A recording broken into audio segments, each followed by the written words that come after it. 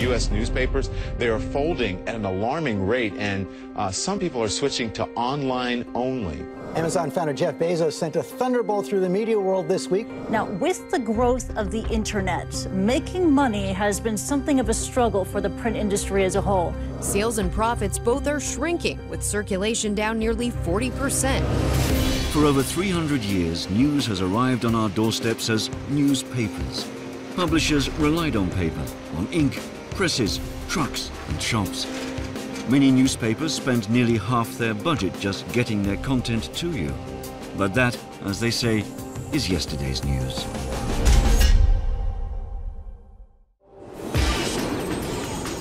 This is the digital world. In an instant, news travels to your laptop, smartphone, or tablet. Geography has disappeared. Words written in Paris are available on the New York subway. And while the way we get news is undergoing a revolution, so is the nature of news itself. San Antonio, Texas. Hundreds of journalists gather here from all over the United States to discuss the current state and the future of their profession. Journalists like Laura Frank.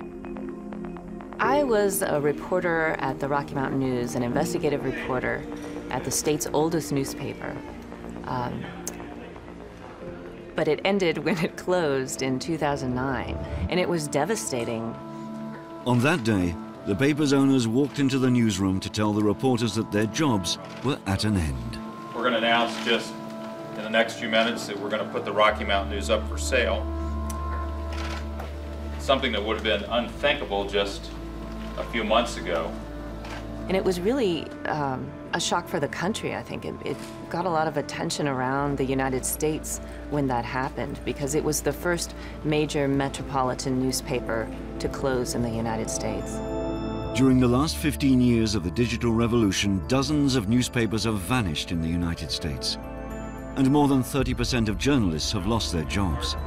The entire industry was collapsing around us, so it wasn't as if we could, no, we'll just go get other journalism jobs. There were no other journalism jobs. I was wondering if I was going to have to go work at Starbucks. All the journalists here in San Antonio have had a rough ride in the last couple of years. The basic financials of the media business have changed completely. But surprisingly, the journalists here in San Antonio are decidedly optimistic.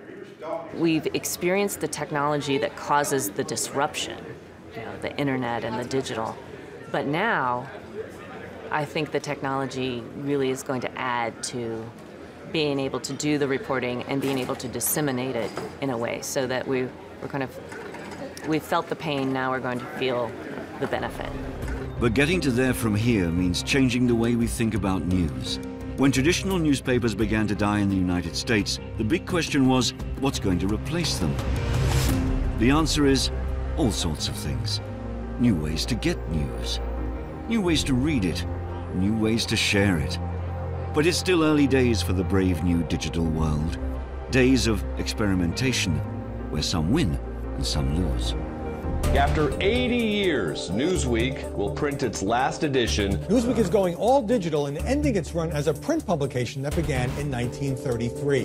Newsweek is the second largest weekly magazine after Time. Newsweek's circulation dropped more than 50%, from 3.1 million to 1.5 million. IBT Media has bought Newsweek for an undisclosed amount. The magazine's new owner hopes to succeed where others have failed.